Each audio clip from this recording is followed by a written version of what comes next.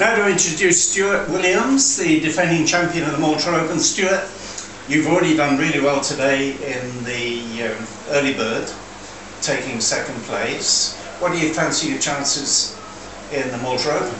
Well, yeah, I bowled the early bird squad today, and I felt pretty good. I mean, second place was a decent result. I think I've paid for most of my trip now, so I'm feeling a bit more relaxed, and hopefully I can make a good run in the tournament again this year.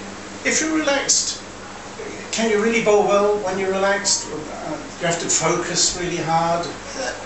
Yeah, I mean, it depends which way you look at relaxed. I mean, for me, if you stay loose, and you're always going to focus because you're playing to win. But I think if you can stay relaxed, then you're going to be in the best frame of mind to win.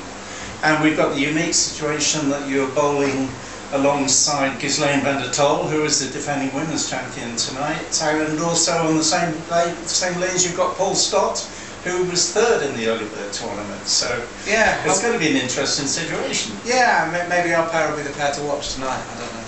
Paul's right-handed, isn't he? Yeah. So you've got two right-handers and left-handers. So Ghislaine's bowling really well, just coming back from the European Championships, where she got a bronze medal in the trios.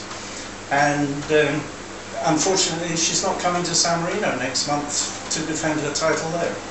Well, yeah, I'm not so sure. It's unfortunate for the rest of the guys, because the guy hasn't won that event yet, so fingers crossed for this time. Yeah, Zara Glover won it before. Yeah, the 2 times previous. Yeah.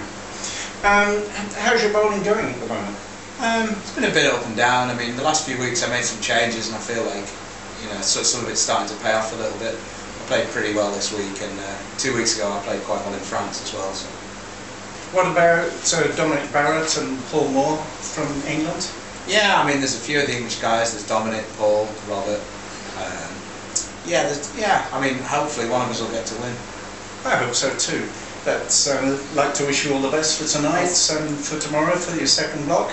And thanks for spending a little bit of time at talkpainting.co.uk. No problem. Cheers, Keith. Thank you.